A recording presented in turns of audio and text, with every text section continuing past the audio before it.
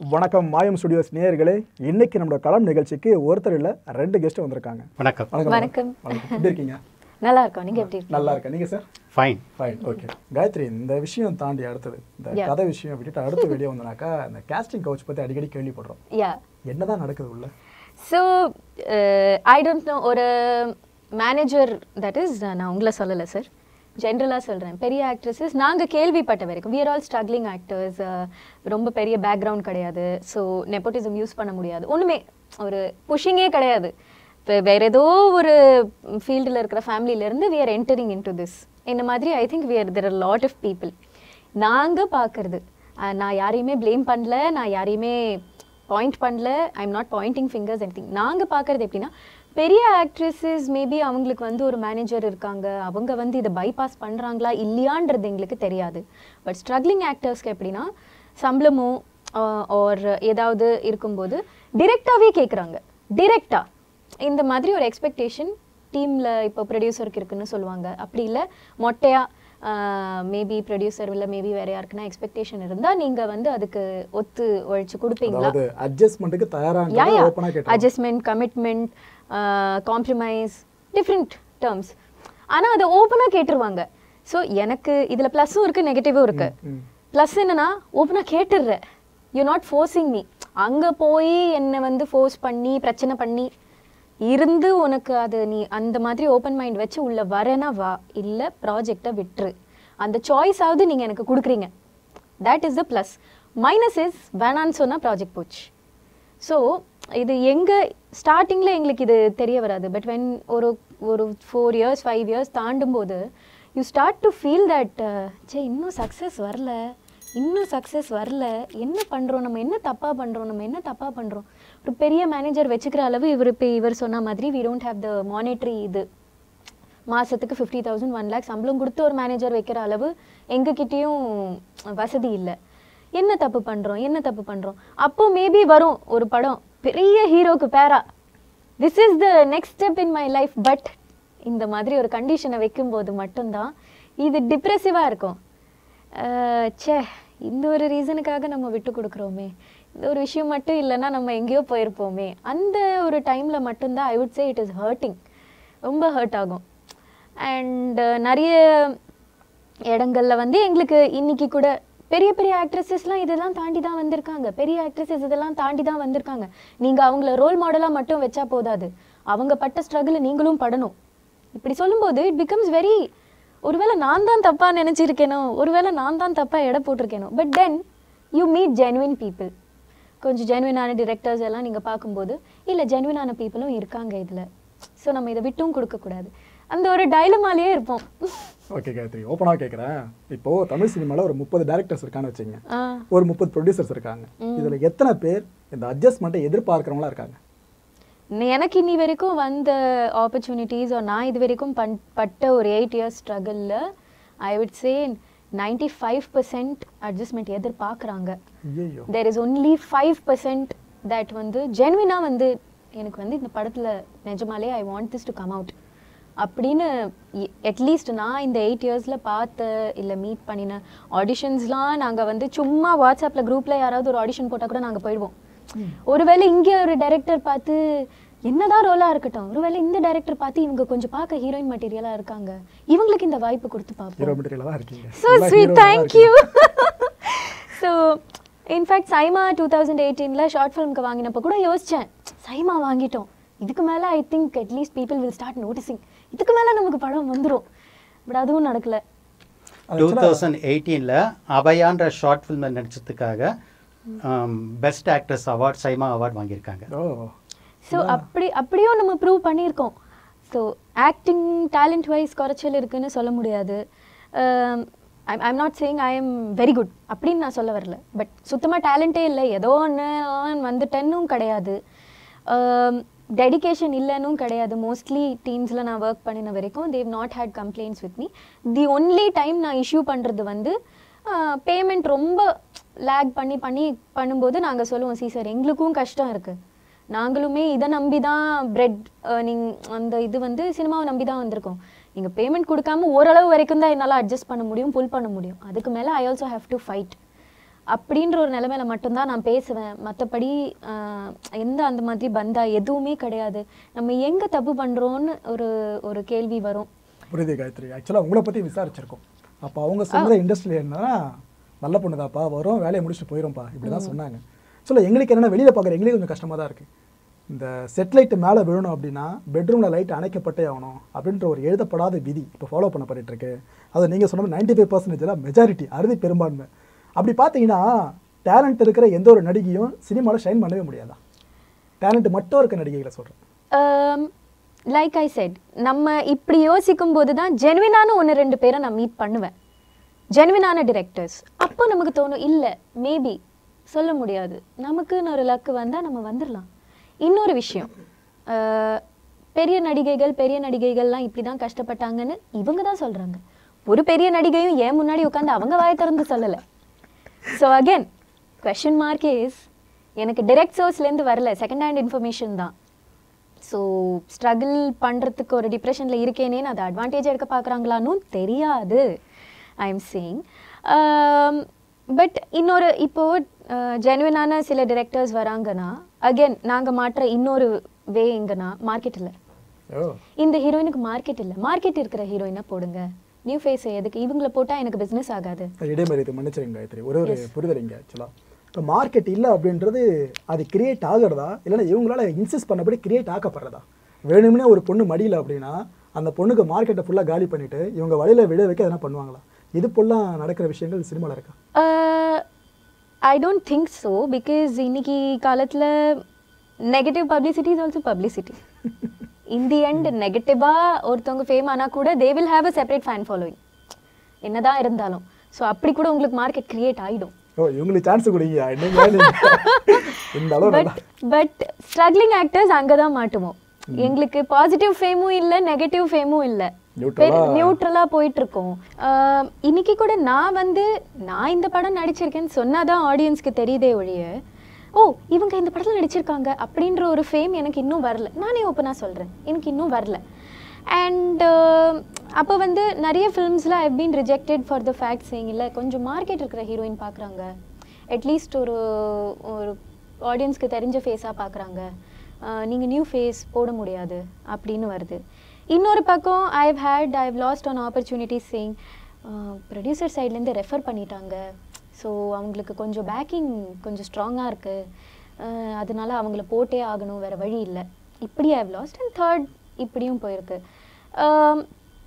இதை நான் இன்னொரு இன்டர்வியூலையும் சொல்லியிருக்கேன். பட் ஹீரோஸ் எப்படி கஷ்டப்பட்டு ஒரு ஆஃபீஸ் போய் எங்களோட ஃபோட்டோ நான் நடிக்க விரும்புகிறேன் அப்படின்னு பண்ணுறது, இதுவே ஒரு ஹீரோயின் பண்ணிட்டா உடனே அது எப்படின்னா வேறு மாதிரி போயிடும். நீங்கள் தானே ஆப்பர்ச்சுனிட்டி கேட்டு வந்தீங்க, நீங்கள் தானே சான்ஸ் கேட்டு வந்தீங்க, ஸோ இன்றைக்கி நாங்கள் டிமாண்ட் பண்ணுறது நீங்கள் பண்ணுங்கள், இப்படி தான் ட்ரீட் பண்ணுவோம் அப்படின்னு இல்லாமல் கேர்ள்ஸ்க்கும் அந்த ஒரு இது இருந்தால் ஒரு தைரியமாக பட் நெகட்டிவும் இருக்குது இதுக்கு, தைரியமாக நான் இப்போது ஒரு பெரிய டைரக்டரோட ஆஃபீஸில் போய் சார் நான் ஹீரோயினாக ட்ரை பண்ணுறேன், you can take an audition.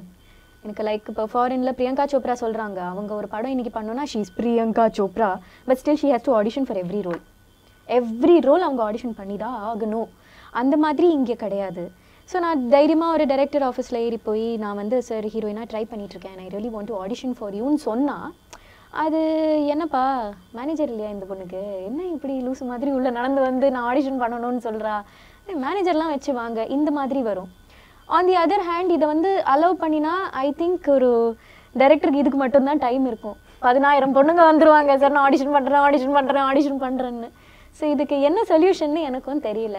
இந்த இடத்துல நானும் ஒன்று சொல்ல விரும்புகிறேன். காயத்ரி உள்பட நான் பல அப்கமிங் ஹீரோயின்ஸ்க்கு பிஆர் ஒர்க் பண்ணுறேன். என்னோடய எக்ஸ்பீரியன்ஸில் இந்த மாதிரியான ஒரு விஷயத்தையும் நான் பார்த்துருக்கேன். டைரக்டர்ஸ் ஜெனியூனாக டேலண்ட்டுக்கு மட்டுமே வாய்ப்பு கொடுக்கக்கூடியவங்களாக இருப்பாங்க. ஆனால் அவங்களுடைய ப்ரொடியூசர்ஸ் இந்த அட்ஜஸ்ட்மெண்ட்டு கமிட்மெண்ட்டு இந்த மாதிரி விஷயங்களை எதிர்பார்க்கவங்களா இருப்பாங்க. ஸோ அப்போ டைரக்டரால் ப்ரொடியூசரை மீறி எதுவும் பண்ண முடியாது. டைரக்டர்ஸ் என்கிட்ட சொல்லியிருக்காங்க, சார் நான் டேலண்ட்டுக்கு மட்டும்தான் நான் வாய்ப்பு கொடுக்கணும்னு நினைக்கிறேன், ஆனால் ப்ரொடியூசர் மட்டும் இந்த மாதிரி கேட்குறாரு, ஐ எம் ஹெல்ப்லெஸ் அப்படின்னு சொன்ன டைரக்டர்ஸையும் நான் பார்த்துருக்கேன். அதாவது டைரக்டர் நம்மளுக்கு எதுக்கடா பம்புன்னு சொல்லிட்டு ஒதுங்கிடுவார், அவருக்கு தெரிஞ்ச கூட. ஏன்னா ஒரு டைரக்டருக்கு அதுவும் புதுசாக வர்ற டைரக்டர்ஸுக்கு ப்ரொடியூசர் கிடைக்கிறது பெரிய விஷயம். அப்படி கிடைக்கும்போது வந்து அந்த ப்ரொடியூசரை ஹீரோயின் எனக்கு அட்ஜஸ்ட்மெண்ட் பண்ணணும் அப்படின்ட்டு அவர் கண்டிஷன் போடும்போது நான் வந்து அதுக்கு ஒத்துக்க மாட்டேன்னு டேரக்டர் சொன்னாக்கா, அப்போ நீ போயிடு, நான் வேறு டேரக்டர் போட்டுக்கிறேன்னு நான் ப்ரொடியூசர் சொல்லுவேன். உங்ககிட்ட ஓப்பனாக கேட்டிருக்காங்களா, எனக்கு அந்த ஹீரோனை ரொம்ப பிடிக்கும், எனக்கு அவங்கள ஏற்பாடு பண்ணி தர முடியுமான்னு சொல்லிட்டு போல் கொச்சியாக உங்ககிட்ட பேசியிருக்காங்களா? எஸ், நான் ஒரு ஆர்டிஸ்ட்டை காயத்ரியில் வேறு ஒரு ஆர்டிஸ்ட்டை நான் வந்து ஒரு டைரக்டர்கிட்ட பாப்புலர் டைரக்டர்கிட்ட கூட்டிகிட்டு போனப்போ அவர் பேசினார், என்ன ரோல், லீட் ரோல் சொன்னார், சம்பளம் எல்லாம் எவ்வளோ எதிர்பார்க்குறீங்க கேட்டார். நாங்கள் சொன்னோம். எல்லாம் முடிஞ்சு வந்ததுக்கு பிறகு அவர் எனக்கு மறுநாள் ஃபோன் பண்ணி, சார் நீங்கள் கேட்டதை விட 1 லட்சம் நான் சம்பளம் அதிகமாக தரேன், அந்த பொண்ணை எனக்கு அட்ஜஸ்ட்மெண்ட் பண்ணிக்க சொல்லுங்க அப்படின்னு சொன்னார்.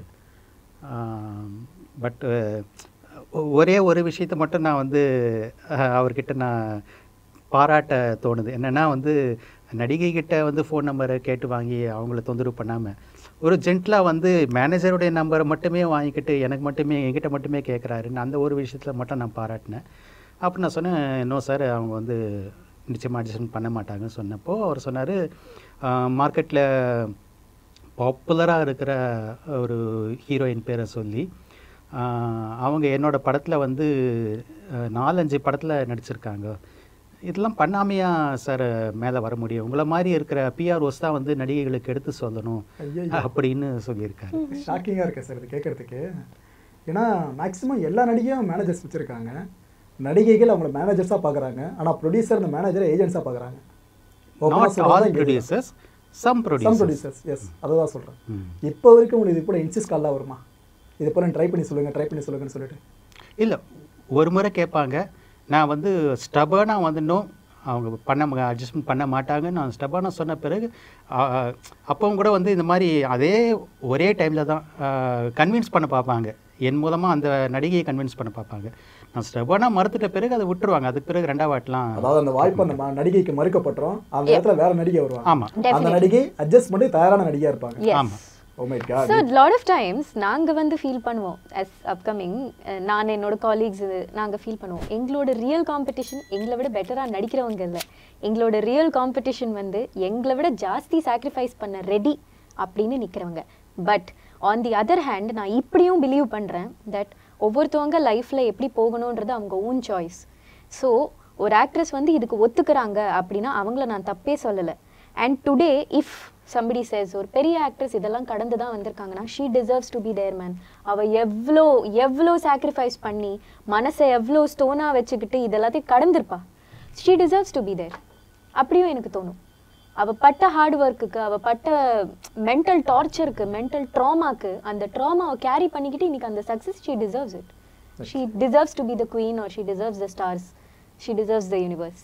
ஓகே, இப்போ நீங்கள் சொல்கிறபடி பார்த்தீங்கன்னா இப்போ உச்ச நட்சத்திரங்களாக இருக்காங்களே அவங்க எல்லாருமே இதை தாண்டி தான் வந்திருப்பாங்க, அட்ஜஸ்ட்மெண்ட் அப்படின்ற விஷயத்தை தாண்டி தான் வந்திருப்பாங்க அப்படின்னு எங்க கிட்ட பிக்சர் பிளேஸ் பண்ணியிருக்காங்க. எஸ், இது வரைக்கும் போயிருக்கலாம் இருக்கலாம். பிகாஸ் இது வரைக்கும் அப்படி ஒரு டாப்ல இருக்கிற ஒரு நடிகையை பிஃப்ரெண்ட் பண்ற ஒரு ஸ்டேச்சர் எனக்கும் வரல. மேபி அன்னைக்கு பிஃப்ரெண்ட் பண்ணி அவங்க வாயிலிருந்து கேட்டாதான் என்னால் இது ட்ரூவா இல்லையான்றது சொல்ல முடியும். பட் ஒரு விஷயம் இருக்கும், when 100 people are saying the same thing might be true. Okay Gayatri, உங்ககிட்ட ஒரு ப்ரொடியூசர் வந்து இந்த படத்தில் நடிக்கிறதா இருந்தால் எனக்கும் டைரக்டருக்கு அட்ஜஸ்ட் பண்ணு அப்படின்னு உங்களை மூஞ்சிக்கு முன்னாடி கேட்குறாங்கன்னா உங்களோட பதில் என்னவா இருக்கும்? ரொம்ப டிப்ளமேட்டிக்காக அவங்க ஈகோவை ஹர்ட் பண்ணாமல் தான் நாங்கள் பேசணும்.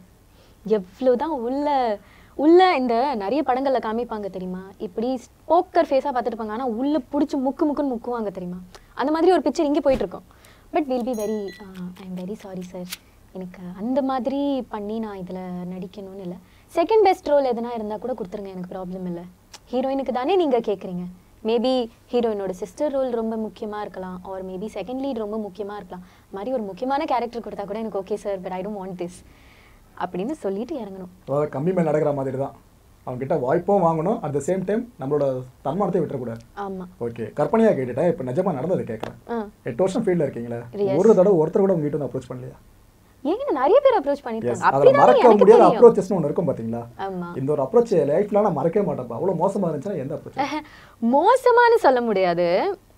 Like I am saying once twice தான் பெரிய ஹீரோஸ்க்கு பேரா எனக்கு அந்த படம் அமையற வரைக்கும் போய் தட் இஸ் இன்னைக்கு ஈவினிங் நான் சைன் பண்ணுவேன்ற லெவலுக்கு போயிட்டு நான் திருப்பி வந்திருக்கேன் just because of this one reason. Because லாஸ்ட்டில் தான் ரிவீல் பண்ணாங்க. டிரெக்டர் பார்த்தாரு, டிரெக்டருக்கு ரொம்ப பிடிச்சது, ஸ்க்ரீன் டெஸ்ட் எடுத்தாங்க, யா ஷி ஆக்ட்ஸ் வெல், ஸ்க்ரீனுக்கு கரெக்டாக இருக்காங்க, லுக் டெஸ்ட் எடுப்பாங்க, எல்லாம் எடுத்து நாளைக்கு சைனிங் வச்சுக்கலாம் மேம், நாளைக்கு நல்ல நாள் அப்படின்னு சொல்லிட்டு நெக்ஸ்ட் டே மார்னிங் ஃபோனில் வரும், இந்த ஒரு கண்டிஷன் இருக்குது நீங்கள் ஒத்துக்கிறீங்களா அப்படின்னு கேட்கும்போது anybody could be from the manager or the director himself or anybody from the team. அவங்களுக்கு அந்த பயம் இருக்காதா? பொண்ணு ரெக்கார்ட் பண்ணிட்டா மாட்டிப்போமே சொல்லிட்டு எந்த பயமும் இருக்காதா? பண்ணி பழகிட்டதுனால அவங்களுக்கு எதுவும் தெரியாது. நீ டோன் அவ்வளோ பெரிய ஒரு மூவ்மெண்ட் நடந்துமே nobody was scared. ஏன் சின்மயி அவ்வளோ ஓப்பனாக blame பண்ணியுமே I didn't see any results. I'm being very honest. அப்படின்னு பார்த்தீங்கன்னா இங்கே நடிகைகள் மேலே தப்பு இருக்கோ? ஒரு சிலர் வாய்ப்புக்காக ஒத்துக்கிறாங்களோ? அதுதான் சொல்கிறேன், அவங்க ஒத்துக்கிறாங்கன்னா நான் அதை தப்பு சொல்ல மாட்டேன். அவங்க லைஃப்பில் அவ்வளோ பெரிய ஒரு சாக்ரிஃபைஸை அவங்க எடுக்கிறதுக்கான இது போடுறாங்க. It is her choice. C in the end your body your choice, அவ்வளோதான். அதை நான் தப்பே சொல்ல மாட்டேன். But all I'm saying is எனக்கு அந்த கட்ஸ் இல்லை, ஆர் எனக்கு என்னோட மாரல் காம்பஸ் அங்கே போகல, அவ்வளோதான். That's it. இதை நீங்கள் ஆரோக்கியமாக பார்க்குறீங்களா? சினிமாவில் இது இருக்கணும்னு பார்க்குறீங்களா? இந்த கலாச்சாரம் இருக்கவே கூடாதுன்னு பார்க்குறீங்களா? இல்லை, நான் திருப்பி பார்க்குறேன், இது இருக்கலாம், just don't mix it with the opportunity, அவ்வளோதான். அதே தான், ஃபோர்ஸ் பண்ணாதீங்க. பார்த்ததுக்கு அப்புறம் உங்களுக்கு ப்ரொடியூசருக்கும் ஹீரோயினுக்கும் பிடிச்சிருக்கு, ஹீரோயினும் ரொம்ப open minded, ப்ரொடியூசரும் open minded, they say come you know what, நான் உனக்கு உன்னோட லைஃப்பில் எதனாவது ஒரு ப்ராப்ளம் இருக்கும், I will help you solve that, you give me a sexual favour.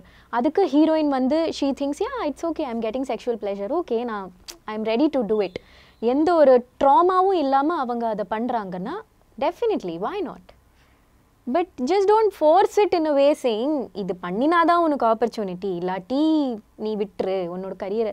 It should not be a choice between my career and my piece of mind, அவ்வளோதான் சொல்கிறேன். அப்பா ஏதோ மிஸ் யூனிவர்ஸ் ஈவெண்ட் நடந்துச்சுன்னா அதில் கொஸ்டின் கேட்டால் answer சொல்லுவாங்களே, அந்த ரொம்ப டீப்பாக போய் சொல்கிறீங்க. இன்னும் கொஞ்சம் டீப்பாக கேட்க விரும்புகிறேன். ஆக்சுவலாக எஸ், இப்போ ஃபியூச்சரில் உங்களுக்கு நல்ல படம் கிடைக்குது அப்படின்னா, நல்ல வாய்ப்பு ஒன்று கிடைக்குது.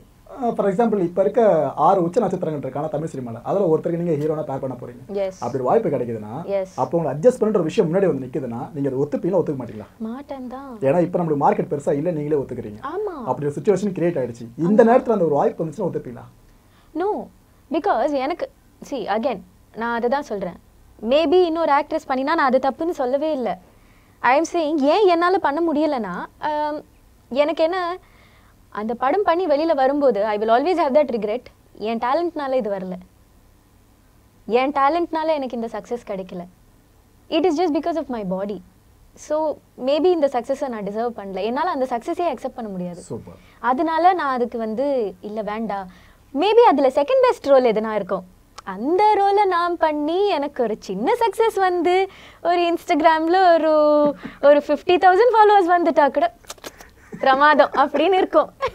அப்படி பார்த்து ஒரு ஜஸ்ட்டு என்ன சொல்கிறோம், ரொம்ப நான் தனுஷ் சருக்கு பேரா போடணும்னுலாம் சொல்லலை, ஜஸ்ட்டு அப்கமிங்காக மேபி இல்லை I am a huge fan of Siddharth sir, I am a huge fan of Atharva sir, அவங்களுக்கு பேரா போட்டால் கூட ஓகே தான். அவங்க பார்த்தா கோச்சிக்க மாட்டாங்களா? என்னது என்கிட்ட மட்டும் பேரா போகிறது okay, because I am a huge fan. அந்த வார்த்தை நல்லா சேர்த்துறீங்கல்ல? இல்லை, நிஜமாலே I am a huge fan. Siddharth சாருக்குலாம் I am such a big fan. எனக்கு வந்து மேல் க்ரஷ் அப்படின்னு ஹீரோ க்ரஷ் சொல்லுவோம்ல, அது அன்னிலேருந்து இன்னி வரைக்கும். ஈவன் தோ எனக்கு வந்து தனுஷ் சாரை ரொம்ப பிடிக்கும், ஈவன் தோ எனக்கு விஜய் சேதுபதி சாரை ரொம்ப பிடிக்கும், ஆனால் நீங்கள் க்ரஷ்ன்னு கேட்டிங்கன்னா it is going to be Siddharth sir. Content கொடுத்துட்டீங்க. எஸ், ஸோ சித்தார்த் சாருக்கு பேரா போட்டால் கூட ஓகே. சித்தார்த்த பற்றி கேள்வி கேட்க போகிறேன், கான்ட்ரோவர்சியான கேள்வி. கான்ட்ரோவர்சியா இல்லை, அது எதனால கேள்வின்னு சொல்லிட்டாங்களே, கேட்குறேன் பதில் தெரிஞ்சா சொல்லுங்க. உங்களுக்கு பிடிச்சது சித்தார்த்னு சொல்லிட்டீங்க. இப்போ நம்ம பேசிட்டு இருக்கிறது அட்ஜஸ்ட்மா, இந்த அட்ஜஸ்ட்னா ஒரு சில விஷயம். சமீபத்தில் சாய்னா நேவல் பற்றி ஒரு ட்வீட் போட்டு பெரிய இஷ்யூ ஆச்சு. போட்டது யாருக்கு நீங்கள் ஃபேன்னு சொன்னீங்களோ அவரே தான். கிட்டத்தட்ட மன்னிப்பு தெரிவிக்கிற அளவு பெருசாக போச்சு. இதை தான் நாங்கள் கேட்குறோம். சினிமாவில் அட்ஜஸ்ட் பண்ணி இருக்கிறது பிடிச்சி 2 பேர் பண்ணால் பிரச்சனை இல்லைன்னு சொல்கிறீங்க. ஆனால் சினிமாக்குள்ளே வர்றவங்க ஒரே குடும்பத்துலேருந்து வர்றது கிடையாது, ஒரே பகுதியிலேருந்து வர்றது கிடையாது. பார்க்குறவங்க ஆசை வந்துச்சுன்னா நானும் நடிக்கிறவனா கிளம்பி வந்துடுவாங்க. அது கிராமமோ அர்பனோ சபர்பன் எதோ இருந்தாலும் சரி கிளம்பி வந்துடுவாங்க. நீங்கள் ஃபாலோ பண்ணுற ஒரு நபர் ஒழுங்காக இருந்தால் மட்டும்தான் ஃபாலோ பண்ணுறவங்க ஒழுங்காக இருப்பான ப்ரொஜெக்ஷன் மைண்டில் வரும். இந்த விஷயத்தில் நீங்கள் என்ன சொல்ல விரும்புகிறீங்க? சித்தார்த் பண்ணது அந்த விவகாரத்தில் கரெக்டு தானா இல்லை தப்பாக தானே ப்ரொஜெக்ட் பண்ணாரா? I am not suppose to comment, அவ்வளோதான். பிகாஸ் எனக்கு ரைட் இல்லை, அவங்க என்ன கோ த்ரூ பண்ணினாங்க, இவங்க என்ன கோ த்ரூ பண்ணாங்க. நிஜமா அங்கே ட்ருத்துன்னு ஒரு விஷயம். There are always 3 sides to a story.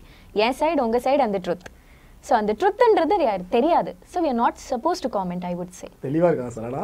நீங்கள் ட்ரை பண்ணீங்களா என்னன்னு தெரியல. இல்லை எதுக்கு பதில் சொல்லணும், எதுக்கு சொல்லக்கூடாது, எல்லாத்தையும் தெரிஞ்சு வச்சு பேசுகிறாங்க. Content wise thank you. ஆக்சுவலாக வாய்ப்பு யாராருக்கும் கிடைக்கிறது உங்களுக்கு கொடுக்கலாம் போல இருக்கு. இந்த சேனல் மூலமாக சொல்லிக்கிறாங்க. Thank you. If you ask me, ஒரு படம் கொடுக்குறாங்க, நானே கான்டென்ட் கொடுக்குறேனே, ஒரு படம் கொடுக்குறாங்க, சித்தார்த் சாருக்கு மட்டும் நீங்கள் அட்ஜஸ்ட்மெண்ட் பண்ணினா போதும் அப்படின்னு ஒரு படம் கொடுக்குறாங்க. அதை நீங்கள் ஒத்துப்பீங்களா? சித்தார்த் சாருக்கு பேராக நாங்கள் போடுறோம், சித்தார்த் சாருக்கு மட்டும் நீங்கள் அட்ஜஸ்ட்மெண்ட் பண்ணினா போதும் அப்படின்னு, because you're such a huge fan, நீங்கள் அதை ஒத்துப்பீங்களா அப்படின்ற கேள்வி நீங்கள் என்கிட்ட கேட்டால் அதுக்கு என்ன பதில்னா, இது அட்ஜஸ்ட்மெண்ட்டாக மீன் பண்ணாமல், if Siddharth sir is genuinely interested in a person like me, and if I am genuinely interested in a person like Siddharth sir, and if the flames catch on, sure. Okay, இது நான் என்ன சொல்கிறதுன்னு தெரியலையே. அதுதான் சொல்கிறேன், 2 பேருக்கும் பிடிச்சி பண்ணுறது வேற. அதாவது அவங்களுடைய பாயிண்ட் அதுதான், என்னுடைய உரிமை அது, அதை வந்து இன்னொருத்தர் ஃபோர்ஸ் பண்ணக்கூடாது. அதுதான். ஓகே, ஆக்சுவலாக நான் சொன்ன மாதிரி யோர் பாடி யோர் விஷ். எனக்கு எவ்வளோ பேர் இதை பற்றி பேசியிருப்பேன், அட்ஜஸ்ட்மெண்ட்டை பற்றி. இந்த அளவு ஓப்பனாக பேசுன வரைக்கும் கேள்விப்பட்டதில்லை.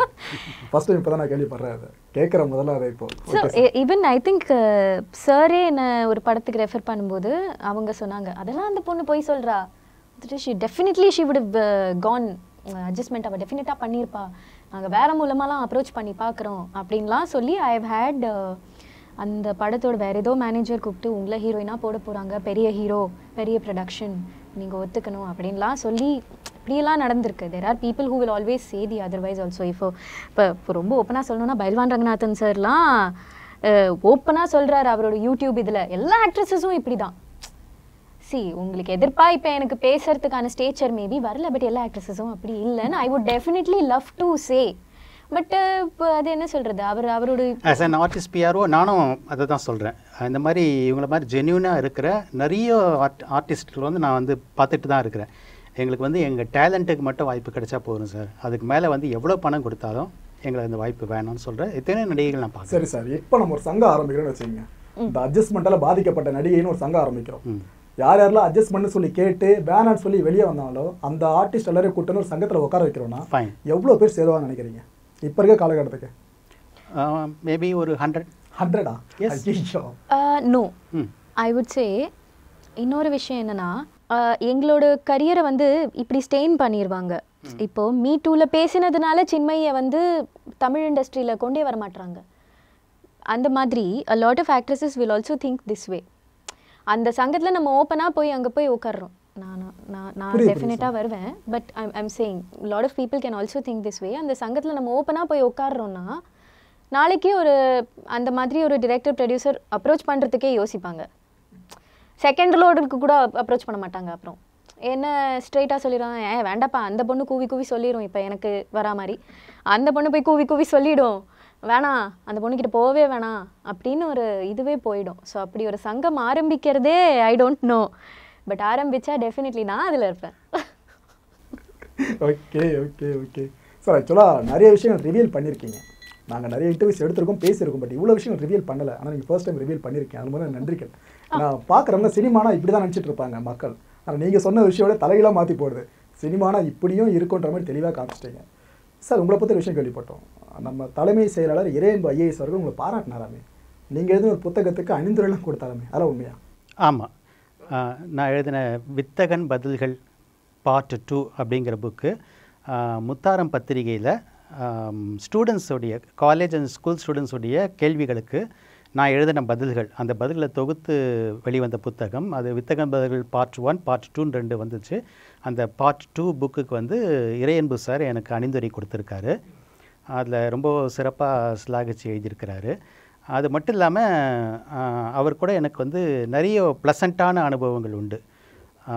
அவர் காஞ்சிபுரம் கலெக்டராக இருந்தப்போ நான் வந்து எனக்கு சுய தொழில் தொடங்கிறதுக்கு கடனுதவி, அரசு கடனுதவி வேணும்னு கேட்டப்போ அவர் வந்து அந்த காஞ்சிபுரம் அந்த இண்டஸ்ட்ரீஸ் சம்மந்தமான ஜிஎம் அவரை பாலகங்காதர திலகர் அவர் பேர், அவரை கூப்பிட்டு இவருக்கு வந்து அந்த பிஎம்ஆர்ஒய் prime ministers Rozgar Yojana loan கிடைக்கிறதுக்கு என்னென்ன ப்ராசஸ் உண்டோ அது எல்லாத்தையும் இவருக்கு கைட் பண்ணுங்கன்னு சொன்னார். அவர் அந்த ஜிஎம் அப்புறம் வெளியில் வந்தப்போ என்கிட்ட சொன்னார், சார் வந்து பர்சனலாக இது போல் ஒருத்தருக்கு ஹெல்ப் பண்ண சொல்லி இது வரைக்கும் யார்கிட்டையுமே சொன்னது கிடையாது, உங்களுக்கு மட்டும்தான் சொல்லியிருக்காரு அப்படின்னாரு. அதுக்கு பிறகு வந்து ப்ராசஸ்லாம் போச்சு. அதுக்கு கடைசியில் வந்து அந்த பேங்க் மேனேஜர் வந்து சம்திங் எதிர்பார்த்தாரு. அதனால் பேங்க் மேனேஜர்ன்றது வந்து சென்ட்ரல் கவர்மெண்ட் ஸ்டாஃபு. ஸோ அப்போ கூட இவர் என்ன சொன்னார், இறையன்பு சார், நான் மறுபடியும் நீங்கள் அப்ளை பண்ணுங்கள், வேறு பேங்க் மூலமாக ட்ரை பண்ணலான்னு சொன்னார். இல்லை சார், உங்களுடைய அன்புக்கு ரொம்ப நன்றி, நான் வந்து இப்போது ஜேர்னலிஸ்ட்டாக இருந்துகிட்ருக்கிறேன், இப்போதைக்கு நான் இல்லையே ட்ராவல் பண்ணிகிட்ருக்கிறேன் அப்படின்னு சொல்லிட்டேன். அதுக்கு பிறகு வந்து ஒரு பத்திரிகையில் நான் ரிப்போர்ட்டராக இருந்தேன். அந்த பத்திரிகையோட அசோசியேட் எடிட்டர் கலைஞர் கருணாநிதி அவர்கள், முத்தமிழறிஞர், முதலமைச்சராக இருந்தப்போ அந்த பீரியடில் வந்து இறையன்பு சார் வந்து சிஎம் செல்லோட அடிஷ்னல் செக்ரட்டரியாக இருந்தார். அப்போது கலைஞருடைய பேட்டி அந்த பத்திரிகையில் வேணும்னு சொல்லிட்டு அசோசியேட் எடிட்டர் வந்து இறையன்பு சாரை அப்ரோச் பண்ணியிருக்காங்க. அப்போது சாரே வந்து கேட்டாராம் அவர்கிட்ட, வித்தகன் உங்கள் பத்திரிகையில் தானே ரிப்போர்ட்டராக ஒர்க் பண்ணுறாருன்னு கேட்டாராம். ஆமாம் சார் அப்படின்னு சொன்னாங்களாம். அவரை அனுப்புங்க அப்படின்னு சொல்லி அவராகவே என்ன சூஸ் பண்ணி கூப்பிட்டு, நான் போனதுக்கு பிறகு உங்கள் கொஸ்டின்ஸை வந்து நீங்கள் ரிட்டனில் கொடுங்க, நான் வந்து சிஎம் கிட்ட பதில்கள் வாங்கி கொடுக்குறேன்னு சொல்லிவிட்டு சிஎம் கிட்ட என்னை இன்ட்ரடியூஸ் பண்ணி வச்சு, அதுக்கு பிறகு வந்து நான் அந்த கேள்விகளை எழுதி கொடுத்து பதில்களை வாங்கி, அது முதல்வர் கலைஞர் பேட்டி நேர்காணல் வித்தகன் அப்படின்னு என் பேரில் தான் வந்துச்சு. அந்த அளவுக்கு என் மேலே வந்து ஒரு தனி அன்பு பாராட்டின ஒரு இறையன்பு அவர்கள். அதுக்கு பிறகு கடந்த பல ஆண்டுகளில் வந்து என்னுடைய பல்வேறு வாழ்க்கை போராட்டங்கள் காரணமாக நான் வந்து அவரை அப்ரோச் பண்ணுற வாய்ப்பை நான் இழந்துட்டேன். தொடர்பு வந்து பல காலம் இடைவெளி விட்டு போச்சு. ஆனால் இப்போவும் வித்தகன்ற பேரை கேட்டால் நிச்சயமாக சாருக்கு என்ன நினைவு. வீடியோ பார்த்தாருன்னா வித்தகன் பேரை கேட்டார்னா கண்டிப்பாக உங்களை கான்டாக்ட் பண்ணுவார். அதில் எந்த விதமான மாற்று கருத்தும் இல்லை சார். சார், நீங்களும் ஃபியூச்சரில் நிறைய படங்கள் பண்ணணும். ஏன்னா தேங்க்யூ. இறையன்பு சார் எந்த அளவு எழுத்து ஆளுமை மிக்கவர் நம்மளுக்கு தெரியும். அவரே ஒருத்தர் பாராட்டி இருக்காருன்னா கண்டிப்பாக உங்களோட எழுத்து திறனை. அப்புறம் இன்னொரு சம்பவம் ஞாபகம் வருது. கலைஞர் டிவியில் வந்து ஒரு பட்டிமன்றம் நடந்துச்சு.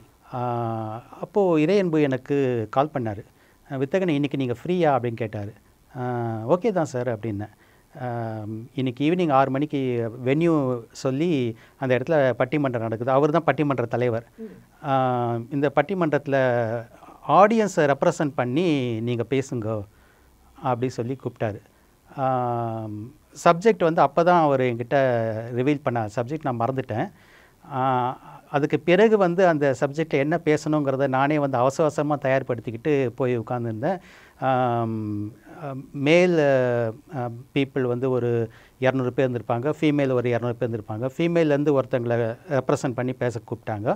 அதே போல் மேல்லேருந்து என்ன ரெப்ரசன்ட் பண்ணி பேசுறதுக்கு என்கிட்ட மைக் கொடுத்தாங்க. நான் வந்து என்னுடைய கருத்தை நான் சொன்னேன். அதுபோல் அவராகவே எனக்கு கொடுத்த அன்பு வந்து ஏராளம். சொல்லலாம் சார், நிறைய படங்கள் பண்ணுங்க.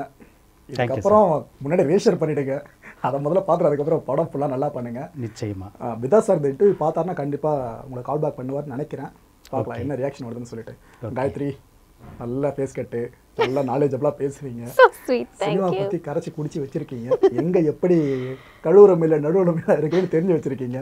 ஃபியூச்சர் நிறைய படங்கள் பண்ணணும். என்னோட வாழ்த்துக்கள் முதல்ல எனக்காக மட்டும் இல்லாமல் இந்த நிகழ்ச்சி மூலமாக காயத்ரிக்கும் பல பட வாய்ப்புகள் வரணும், பல ஜென்யூனான ப்ரொடியூசர்ஸ் அண்ட் டைரக்டர்ஸ் காயத்ரி கூப்பிட்டு வாய்ப்புகள் கொடுக்கணுன்ற அந்த நோக்கத்துக்காகவும் தான் நான் காயத்ரி அழைச்சிக்கிட்டு வந்தேன். All the best Gayatri.